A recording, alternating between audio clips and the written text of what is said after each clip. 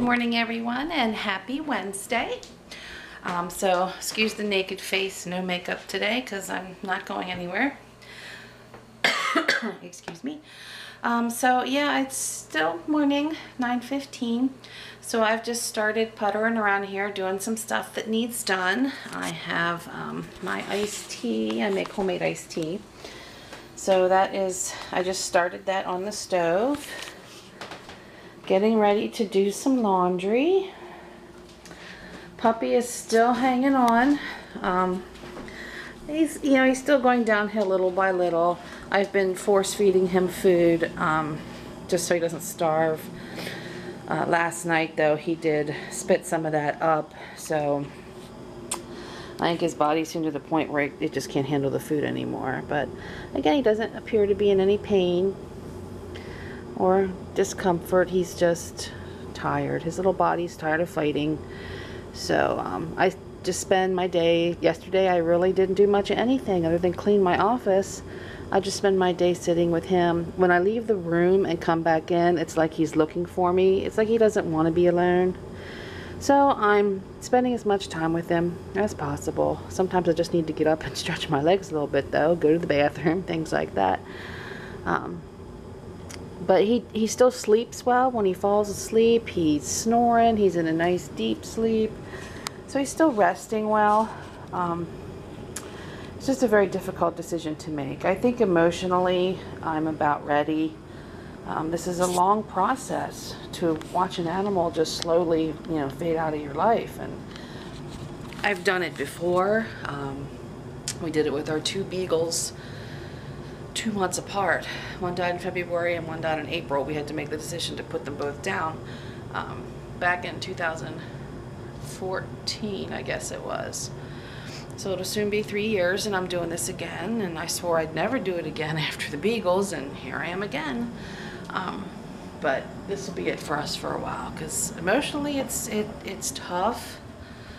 And with Mike and I wanting to move and make a lot of changes, I'm done with the animals for a little bit. But again, I think I'm about emotionally ready. I'm going to be a basket case when I have to do it. But I think because I've had to watch him decline pretty quickly, I know it's going to be best for him. So I can't be selfish. And Mike is still at that point though. Mike, the hard ass that he is, has such a soft side to him that he doesn't like people to see, but I see it. And I was ready to put him down the other day when I took him in. And Mike's like, I can't put an animal down that's still attentive and still sits up and still looks at you. I'm like, well, Mike, you can't let them get to the point where they can't even lift their head anymore. Then they're really suffering. So I think it's just a battle between my husband and I. And it's not a battle where we're fighting or anything. He just, for a guy who used to hunt and fish and kill his own food and skin it out, and he's got this side of him and he didn't used to be that way. When him and I first got married,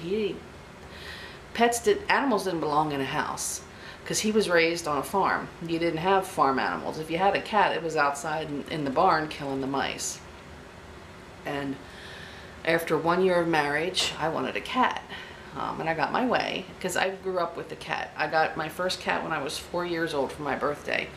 She was 21 years old when we put her down. I didn't even take her with me when I moved out and married Mike, because I married Mike when I was 19. So at that point the cat was only 15, but she was too old to remove her from my mom's house and start her over.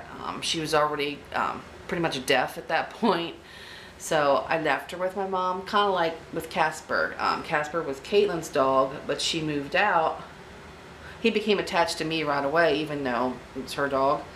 And when she moved to Florida, she just couldn't take him because she knew he would be a mess. He's too old and he was attached to me. So anyway, I had a cat early on in the marriage, and that was Cody. And Cody lived to be 19 when we put her down. We just put her down in 2009. It was February as well for that one, and we had owned our own home at that time. And my poor husband, God love him, was trying to dig the frozen ground to bury her in the yard. But he did it. He did it. Yeah, and this was a guy who didn't believe in animals in the house. And with the beagles, it was very heart-wrenching, and he didn't want to go through it again, and here I am with this dog. So I'm done. I'm done after this one. I need to be. So yeah, my little Casper's still hanging in there. I'm still sitting with him, giving him lots of love. I'm still not sleeping well at night because every time he moves or coughs, I'm awake. So I'm napping here and there. So today, again, just gonna make my iced tea, do laundry. I am going to clean and sweep, clean the living room real good and sweep the rugs and carpet real good, because it's been a little bit since that was cleaned. And there's like dog hair everywhere. So yeah, I think that's all I'm gonna do today. Tonight is Italian pork chops with some Parmesan roasted potatoes and some breaded baked zucchini. And that's going to be our dinner tonight. So I will bring you with me through the day. Come on. Breakfast.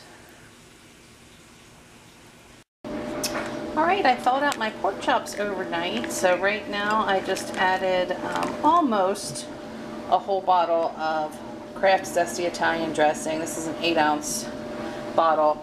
Since it's only 2 pork chops, I really didn't need the whole bottle. So I'm going to put the rest of this in the fridge for some salad for later, some other night. And these are going to sit in the refrigerator and marinate all day.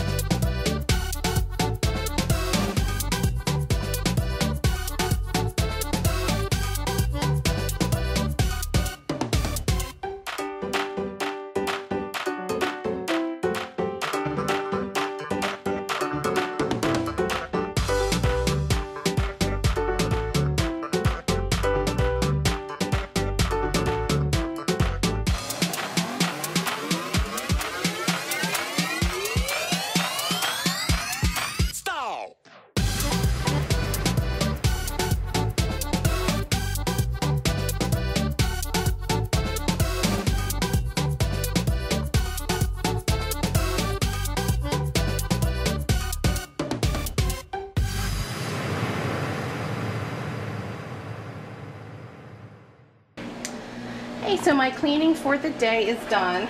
Sorry for the noise in the background, the washer is doing its thing. But I discovered this drink from another YouTuber, from Kimmy at She's in Her Apron. She drinks something called a Dirty Coke, and she gets it at Sonic. I went to my Sonic and asked for a Dirty Coke, and they had no idea what I was talking about. So they ended up creating one for me. But I have found a way to just create it here at home. That way I don't have to run to Sonic all the time. And yes, I know soda is bad, but I look at it this way. Everybody has to have some kind of a vice. I don't smoke. I've never smoked. I don't party. And I really don't drink much. Wine on occasion. No beer. Hate beer. So yeah, a soda every once in a while will probably kill me. But yeah, it's not going to kill me. You know what I mean? So I bought this I can only find it through Amazon. I found it in no stores, no liquor stores, no nothing around here. But it is a coconut cream syrup.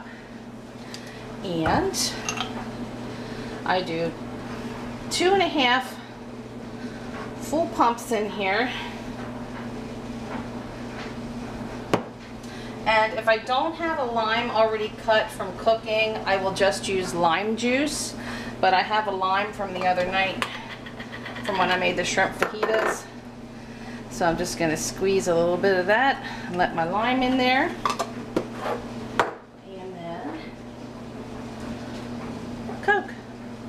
I don't drink diet soda. I don't drink any fake sugar of any kind. If I'm going to consume sugar, it's going to be real. So that is a dirty Coke. So my cleaning is done for the day. I just have to cook yet and finish my laundry, obviously. So I'm going to go in and binge watch a new YouTuber that I have found. Let me turn this around on me. Don't know if you can see me. Hopefully that's not a horrible angle. It's hard to tell. But I watch Shelly's Home Life, and I've told you about her before. Love her and her husband and daughter, and they're cute, adorable little pugs. But she mentioned another YouTuber this morning when I was watching her vlog from yesterday or the day before. Another YouTuber named Karina, from another Texan. Gotta love the Texans, and gotta love people who live where the weather is nice and not crappy like out my window. But anyway, her channel is called Life's Little Things, and things is spelled with a Z on the end instead of an S. So after I finished watching Shelly's vlog, I popped on over to Karina's channel and started watching from the very beginning. Love her. Oh my God. Another woman who is, I hate to use the word middle-aged, but I know she's probably younger than me just to look at her, but she has kids that one is in college, one I think is still in high school, or maybe they're both in college. So I know she's probably a few years younger than me. And Shelly's definitely younger than me, but it's so nice to find some of us older gals that are doing YouTube. It's such a community we have out there. It really, really is. And she's not huge yet, like some of the big names, but she's getting there. She has more subscribers than me, so you go, girl. I'm going to promote you. So yeah, I'm going to go in here and sit with my little puppy and binge watch Karina until it's time to start cooking. Alright, made a quick lunch. This is by no means a new recipe. People eat this all over the internet, and it's one of my favorites. I just have a whole tomato and a snacking cucumber, whole avocado, and I've added some onion salt, some lime juice, and some extra virgin olive oil. So again, back to YouTube and back to food.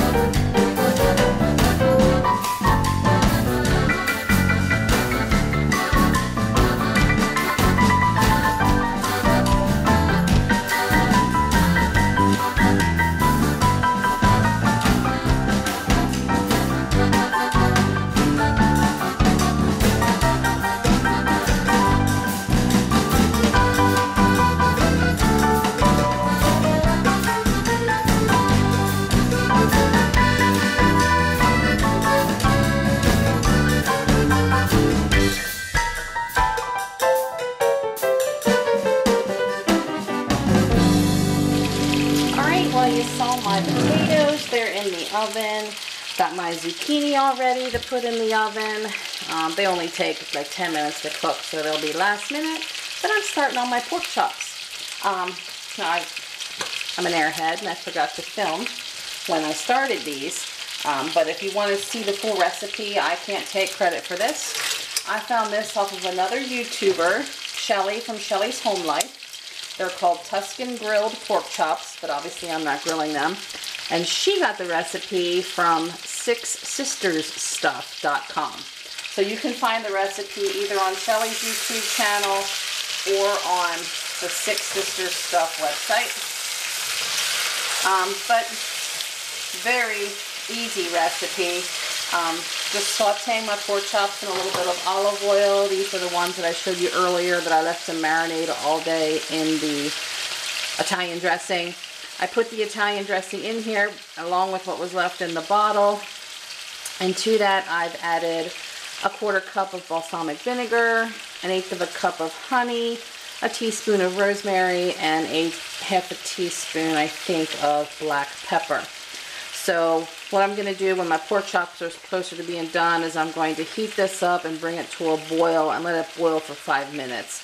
That way it takes care of killing any kind of germs that are in this. Since it was on raw meat, that boiling will get rid of those germs.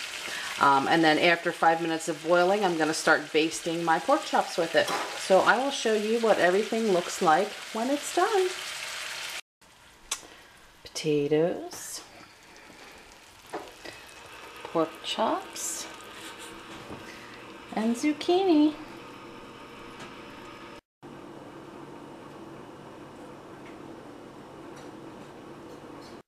Well, that's it.